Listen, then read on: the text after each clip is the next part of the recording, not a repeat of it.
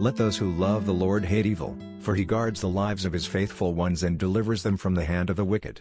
Psalm 97:10. The Bible tells us to love the Lord and hate evil. A sincere desire to please God will result in an alignment of your desires with God's desires. You will love what God loves and hates what he hates.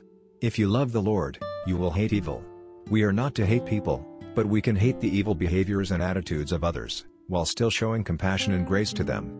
Learn to love God's ways and hate evil in every form. He will guard you and deliver you from the hands, or works, of the wicked if you are faithful to his ways. Thanks for watching. Please subscribe to our channel, and if you want to watch more devotional videos like this one, or sermon videos, click the videos to the right. Have a blessed day.